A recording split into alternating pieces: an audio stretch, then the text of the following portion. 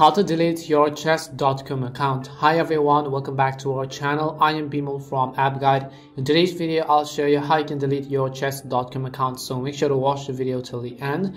Now just log into your account on chess.com and follow the instructions as I say in this video.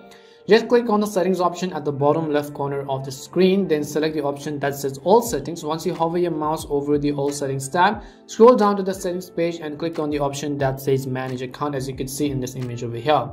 Once you click on manage account, and if you cannot find the option as I tell you, alternatively you can also click on the settings option at the bottom left or left of the page, then select all settings and click on account or payment from the top sidebar menu, and then just select the option that says manage account. Now on the manage account page, what you have to do is you just have to click on the option that says close my account at the bottom of the screen. So as you can see over here, it says close my account. You can just go ahead and select it. Now if you also have got a premium membership of chess.com, a button to cancel it will also appear on the same page.